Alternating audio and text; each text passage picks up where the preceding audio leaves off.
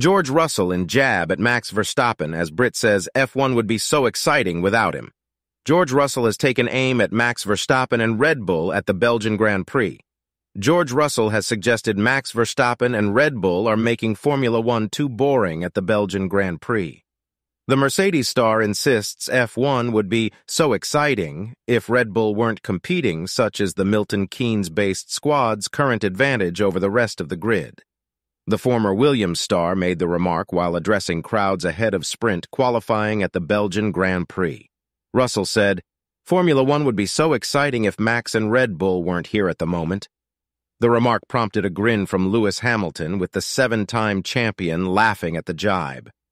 The crowd also saw the funny side, with many cheering at Russell's comment, despite the large Verstappen fan base that usually attends Spa-Francorchamps. Sky Sports host Karun Chandok would appear to agree with Russell's remarks, as he made his own analysis on Friday night. The ex-F1 driver wrote on social media, "Imagine how competitive F1 would look at the moment if the timesheets ignored Max. 8/10 to P2, while just 6/10 covers second to ninth. They guy is just operating on a whole other level at the moment. Mighty impressive to see. Belgian GP. Sci. Behind Red Bull, 4 teams have battled to be the runners-up at some stage this season. Aston Martin held the honor earlier on in the campaign, but have since dropped away as Mercedes and Ferrari have closed the gap. McLaren's resurgence has also been staggering, with the British manufacturer securing a podium finish at the last 2 races. Meanwhile, the battle behind Red Bull is hotting up, with Fernando Alonso and Hamilton separated by just 6 points in the Drivers' Championship.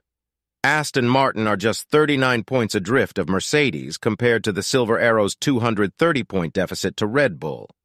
Hamilton is sure to agree with his teammate after recently calling on FIA chiefs to halt Red Bull's dominance. He suggested teams should be stopped from developing their cars until a certain date after Christian Horner confirmed that some resources were now being piled into the RB20. Hamilton explained, "They don't have to make any changes to this year's car anymore as they're so far ahead. He's cruising at 100 points ahead of us.